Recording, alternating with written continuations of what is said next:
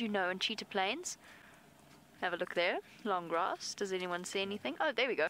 Oh, right. Duh. There he is. Found him. He was so flat that we could barely see him. He was so beautifully hidden. There we go. Big yawn. Perfect timing. Because if he's yawning like this, there he goes. Up he gets.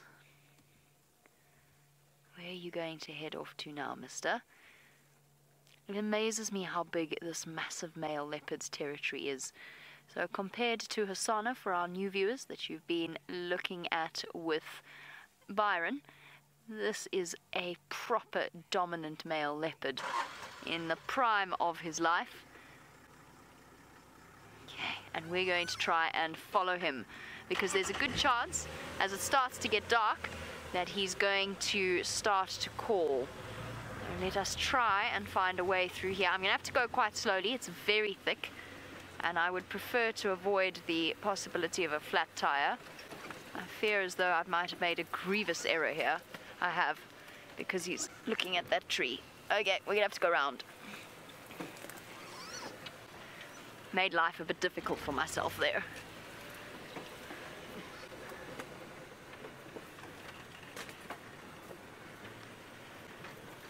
All right, everybody, here we go.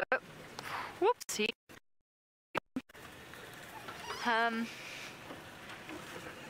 How ready are you to fend off trees, Seb? Ready? No stress. The VR is a minor stress. I can feel Rollo's heart rate increase from behind me. He's in the tree. Perfect.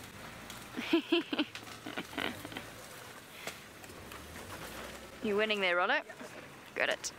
I'll explain in a second. I have introduced Rollo several times, but I'll explain for our new viewers as well.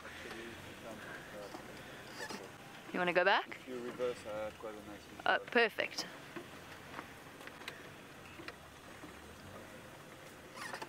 Has he got a leaf in front of his face? Nope. Perfect. Flat cat on a marula branch. That is epic. Perfect. Thank you, boy. I was worried you were going to lie down in the grass again, and then we wouldn't have been able to see you properly at all. Now we've got this gorgeous view. Oh, I think he wants to go further up. Oh, which way are you going, mister? Did you not think this one through? Brief peekaboo. Oh, that is stunning. Oh. Well, thank you. You could not have made that any more perfect if you tried. Tingana in a marula tree at sunset. I don't think it gets much better than that. Oh, one big paw draping down.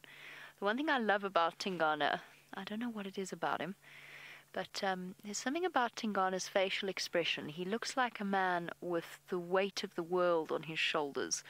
That's just my impression of Tingana. That slightly droopy-eyed expression. He just looks so sad all the time. Like he's got deep concerns. And I suppose, as a dominant male leopard, he's got lots of hard work that he needs to do. He needs to patrol constantly, and Tingana does have a massive, massive territory.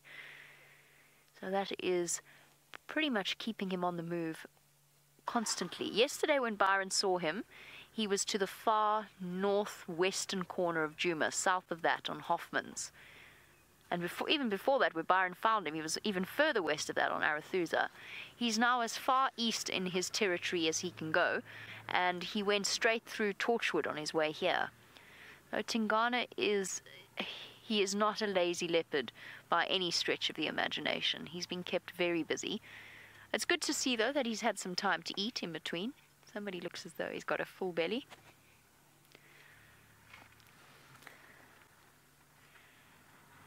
Now, compared to Hasana, he's probably about double his size, possibly even more, actually, looking at them both.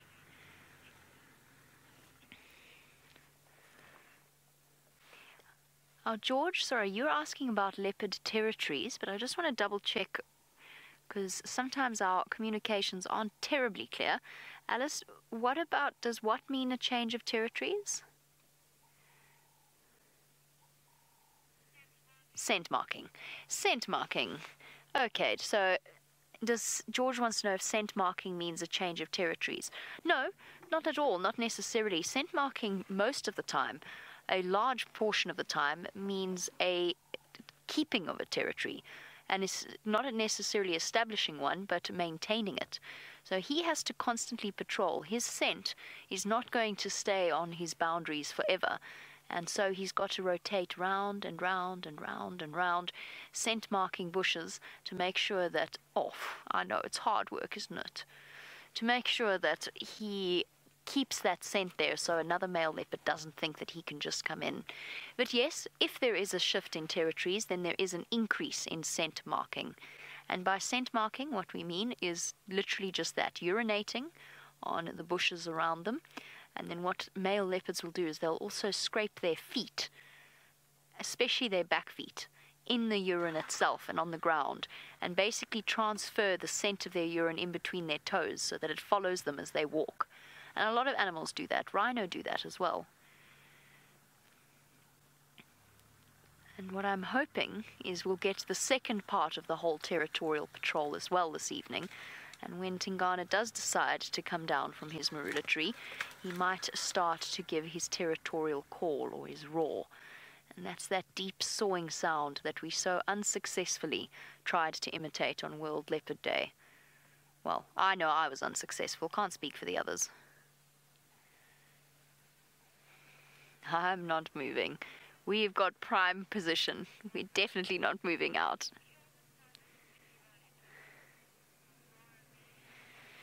And Laura B. in Alabama, you want to know if Tingana would potentially kill Hosana if he ran into him. I'm not sure about that. Obviously, there is a distinct possibility, a very strong possibility, that Tingana is the father of Hosana. He knows Hosana, he's met Hosana, and they've shared kills many times with Tingana. Karula and the two cubs in Tingana have all sat together and eaten together. And as the dominant male leopard, it would be counterintuitive to kill his own cub. However, Karula hasn't been in the area for a long time, and I'm not sure if that would play any kind of a role in Tingana's response to her. I'm not 100% sure. But leopards do strange things. Leopards don't read the textbooks. Leopards will surprise us. I don't think he would, but I'm not 100% sure on that. I'll tell you a little bit more about being a young male and being booted out of your father's territory in a bit. But speaking of the two leopards that we have, let's go from the father to the son.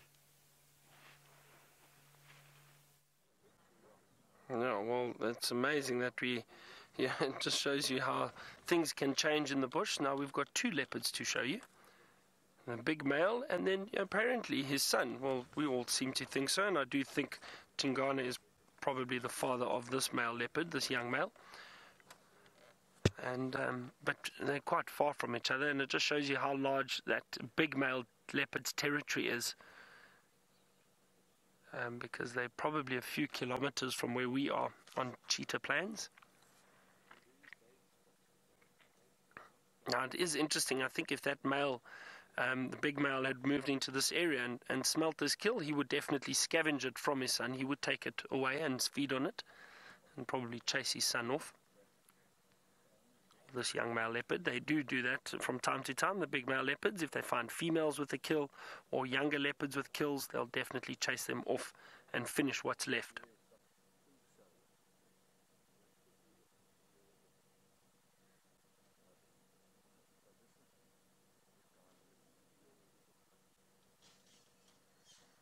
Look at those teeth.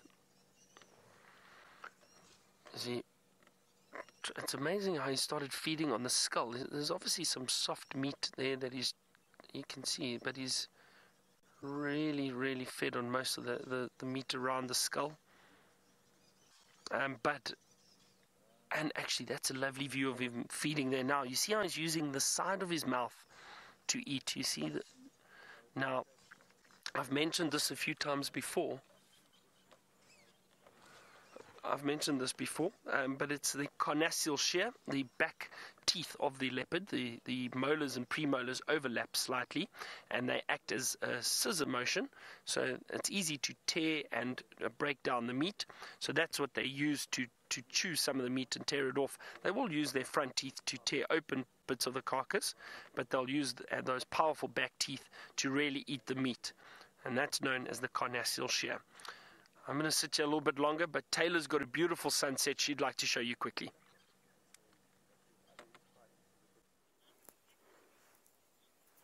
We do, my goodness, I don't know what's wrong with me today. That would have been a good deer joke. But I think that we're exceptionally lucky this afternoon, because I thought that we weren't going to get a view of the sunset. But luckily for us, there was a small gap in the clouds, and isn't that absolutely stunning?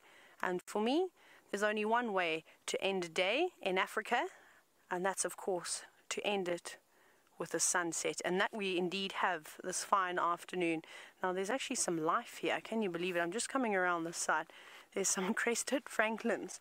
They're just coming through here now, a whole family of them, mom and dad and some juveniles. You might see them pop out into the open. For now, they're just behind the shrubs, but what they're going to do is they're probably going to look for a nice high point where they can position themselves and the male will do one last call for the evening. They've gone a bit scared. There's a few coming from the back. Now come on forward, because there's a nice open patch and it would be perfect for us to see them. Now we won't be getting any silhouettes, unfortunately, of the crested francolins. There's someone else calling down there. Let's maybe move this way just a little bit and see if we can't get a view of them. Come on guys, where did you go? I feel like I'm at home and I should be going kip kip kip kip kip kip with the chickens. Oh, there they are, it worked. I don't think that worked. I think it was me spooking them. Bye-bye. Off they go, running away, all the little chicks. And hopefully they make it through the night, because there's plenty of things out here. As the sun starts to set, that will come out and find them a very tasty morsel. Now, we're going to keep on moving, dodging through drainage lines and all sorts of fun things, which is nice in the fading light, but I'm going to send you across to something else that's even better, sitting in a tree and eating an impala.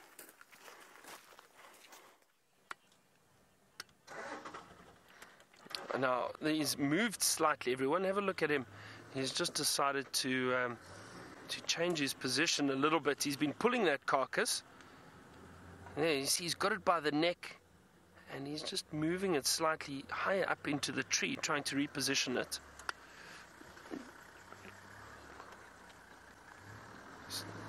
Getting another vehicle to reposition quickly.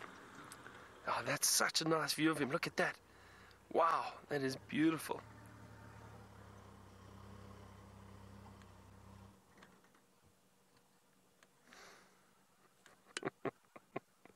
My friend Chris wanted to be famous there for a second, so he tried to get into the camera.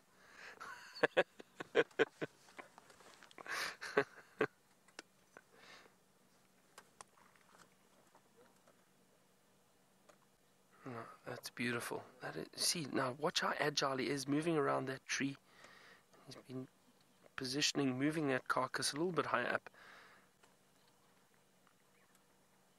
That is really, really special.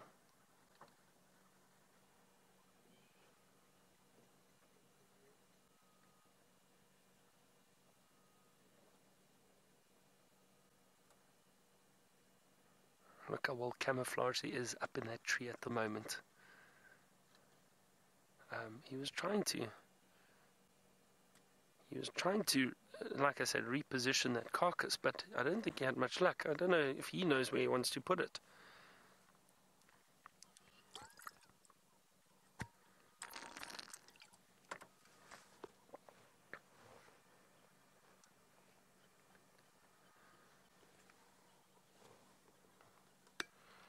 Now I'm not sure. I think I've lost comms with Alice here. Alice, if you want to link quickly, go for it. Okay, Alice, I got you there. What did you say? Sorry. Okay. Sorry, I just lost Alice there for a second.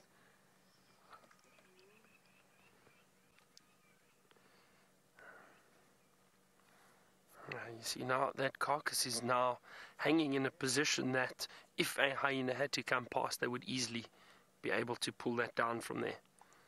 See that? So there's actually not much left of the kind of the hindquarters and the stomach area. You can see he's fed on most of that. That's why I say this kill was definitely made yesterday. I think possibly yesterday afternoon, maybe fed on it for most of the night and this morning.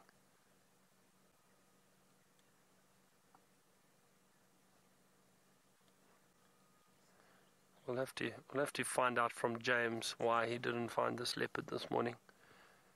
I suppose he was in the tent, but that's no excuse, James. You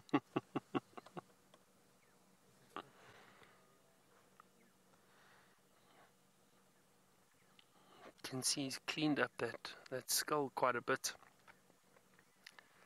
and that's just by licking and chewing and eating parts of it. Like I said, there's some soft parts of the antelope there that they enjoy feeding on, probably a lot of nutrients.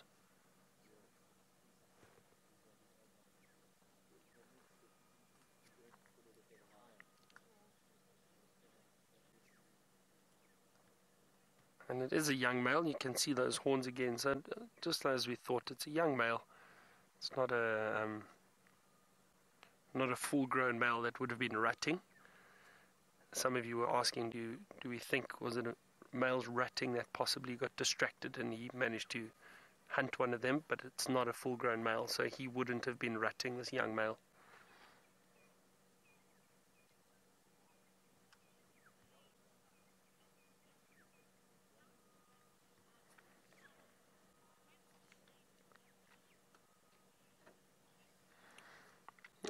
K4M0, it's a lot of little numbers and letters to remember. You asked, when will this leopard need to hunt again after he's fed on this impala? Well, they're very opportunistic, so it all depends. They could possibly hunt immediately afterwards if some impala came past. However, generally speaking, once he's finished this carcass, maybe 2 or 3 days before he decides that he needs to hunt again.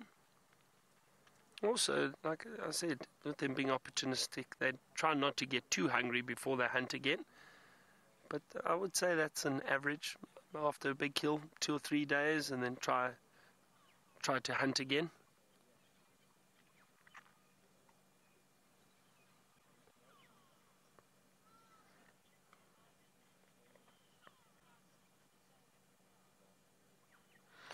Well, violet not necessarily, because they can feed on a carcass for 2 days, 2 or 3 days sometimes. A little bit of rotten meat doesn't really affect the leopards or any of the predators for that matter, like it would for us. So yeah, there's still good fresh meat there on that carcass, but parts of it are most likely starting to rot a little bit. But their digestive system's much stronger than ours, so it doesn't affect them like it would affect us.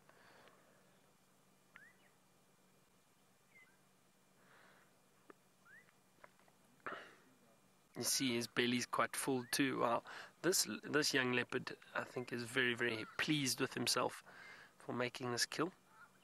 And as I was saying, everyone, and I think this is possibly the first time that a young Husana has made his own kill, or substantial kill. I mean, we know he's fed on little mongoose and terrapins and so on, and possibly guinea fowl or franklins that we maybe just haven't seen yet, but I think the first substantial kill, a large antelope, I think this is the first time. Please correct me if I'm wrong, but I do think so. A kill that he's managed to make himself.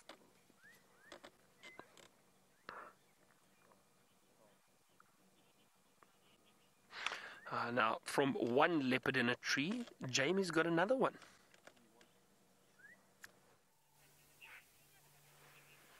A dangling leopard in a tree, or at least dangling foot out of a tree. Tingana's taken the opportunity to have a little bit of a snooze in his marula tree. He doesn't have to worry about hoisting a kill like his son does, which means that he can sit quite contentedly. And I have to say, I think it's just the angle that we're sitting at, but he looks so compressed. It looks like he's squashed himself right up, which has made him look a little bit like he's shaped like a barrel. Look at that belly. It's massive. Although Tingana is the king of ungainly looking poses in trees, every time I see him, he just looks that little bit weird, a little bit odd. And the last time was when he stole Mvula's kill on Gallagher Shortcut. Oh, shame. Biting flies, attacking his ear, nicks and cuts that all leopards get with age as they grow older. Ah, flies, you made him turn his head. We had such a beautiful view.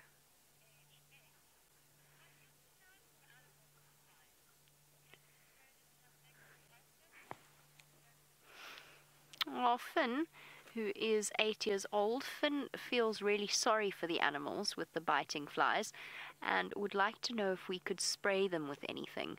Finn, it would be really difficult to do without scaring them, and we try not to interfere too much with nature, because one thing that we've learned is that nature knows best, and as little interference as we can possibly do with the animals, that's what we try and do. We don't try and interfere in any way.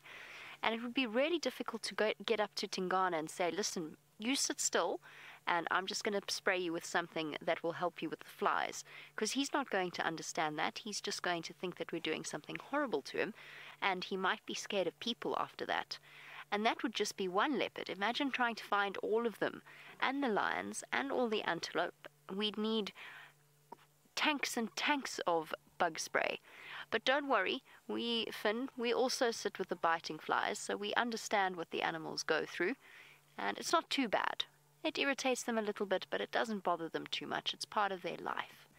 That is a gorgeous screenshot that happened right there. Leopard print all the way. Now, he's been spotted by the monkeys at Cheetah Plains Lodge. And what astounds me about that is just how far away they are, and the fact that they saw him. Look, he's not exactly hiding when he's up in a tree like this, but still, the fact that they've seen him from about, I would say, 500 meters away, 500 yards, just is an important lesson to us. When we're searching for leopards and we hear monkeys alarm calling, that the leopard could be quite a lot further than we expect. That is such a graceful draping of his tail right there. Oh, there we go. Head's back looking at the monkeys with a somewhat dismissive expression on his face. He could not be less concerned that they've seen him. He's got a comfortable tree and a full belly. It's not like he's going to try and hunt something. He could, but he's unlikely to make too much of an effort.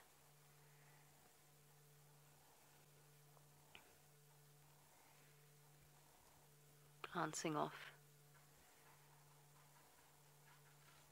Leopards are so perfect. They really are. Of all of the animals out here, they are just so beautifully designed. And I really like Tingana. It makes me sad that there are people who vilify him for what happened with Shaluva. And just for new viewers, Tingana killed a female leopard a couple of months ago now. And we're still not entirely sure why he did it. He just ran in and bit her. Okay, let's just go over quickly to Asana, see what he's up to. Well, Asana's trying to get this kill out of the tree now. Oh, he just pulled it down. I don't know why. It's probably not that comfortable feeding up in the tree. So that's why he's decided to do that. Now, we did hear some other alarm calls, it sounded like, on the other side of the river, but I don't know. Or other side of the dam, rather, not river. Oh, there's some inyala behind us. You'll hear them barking. Just listen. Just for a second, just wait.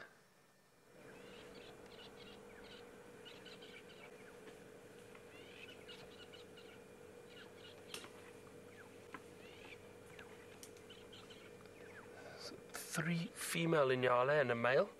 Just directly behind us. We're not going to show you now. Let's just watch the leopard and see what he does. But they gave little alarm calls, just a little bark. But they've stopped now. they've definitely seen the leopard. You see, this is actually a perfect little spot for him, because he's basically on a path leading directly down to the water for a lot of the animals that sleep up on the clearing. We've seen the wildebeest walking through here, impala, the nyala. So if I was a leopard, I'd hang around here for quite some time, because it's a perfect spot. Ferg, shall I try and reverse a little bit? Let's just see. Hang on, let me try and get us another position quickly.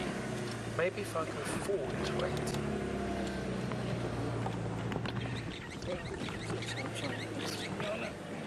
Did you see them? No, it's alright. No, they're directly behind us now.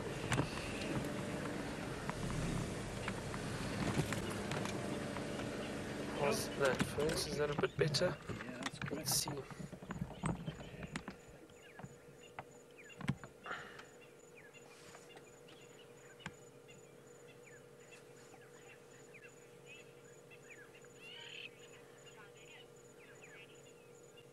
Well, Mercedes, you asked whose territory is Hosana in. Well, he's in the big male leopard around here is Tingana. That's whose territory he's in.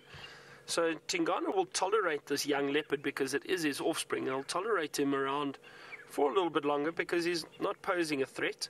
But often what happens is, even with male leopards, even if it is their offspring, when they get to an age where they're starting to look for their own territory, the dominant males, even if they are their fathers, will chase them out. Sorry, this branch, unfortunately, is directly in front of us, but we still got a nice view of him.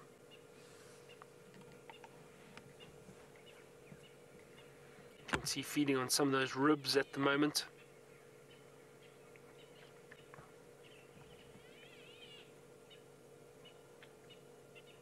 What a cool sighting. This is awesome. Okay, now Jamie's got Tingana again, so let's go back to another leopard.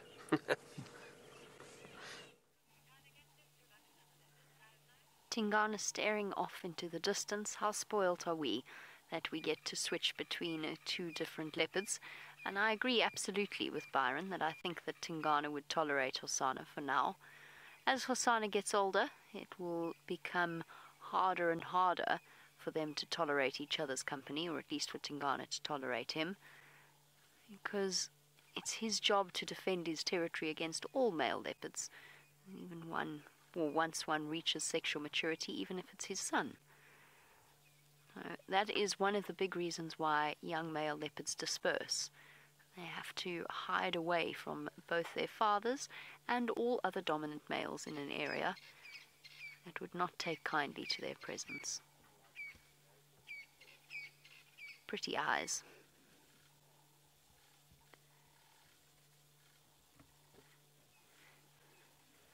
Oh, that's beautiful.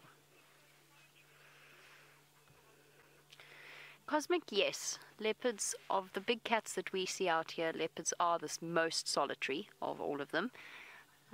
Leopards and female cheetah. And leopards obviously are only seen in each other's company, or usually only seen in each other's company, when they are either mating or they have cubs.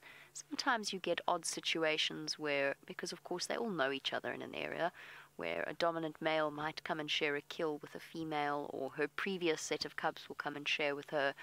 But for the most part, they are very much solitary. Cheetah, female cheetah are solitary unless they have cubs, but male cheetah form coalitions, or very often form coalitions, because it's much easier for them to establish a territory in that manner. Yes, of all of the big cats, I would say the leopard is the most solitary. And I don't know, I always find when I see them mating that it seems as though they, even though instinct drives them to mate, it seems as though actually they really would rather be on their own. They don't seem terribly impressed with each other's company. He's looking